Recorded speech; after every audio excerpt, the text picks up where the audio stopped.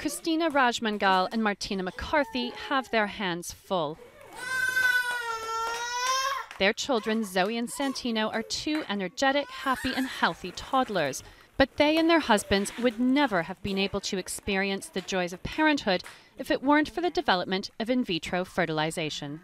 I've got polycystic ovaries. It was my only chance of conceiving. If it wasn't for the treatment being available, he wouldn't be here.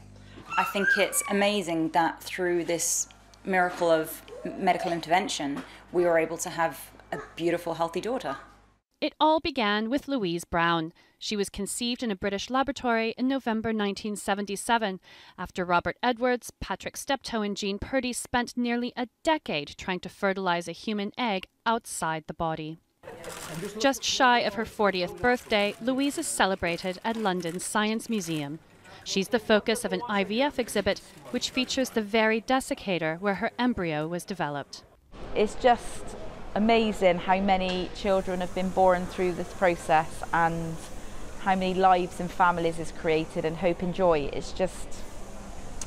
And I'm proud to be the first one. IVF may be commonplace now, but there was a lot of controversy when Louise Brown was born. Many religious leaders denounced the use of any kind of medical intervention, and other critics said IVF could pave the way for so-called Frankenbabies.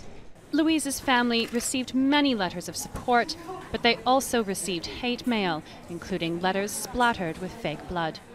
Not only has the perception of IVF changed, so has the availability.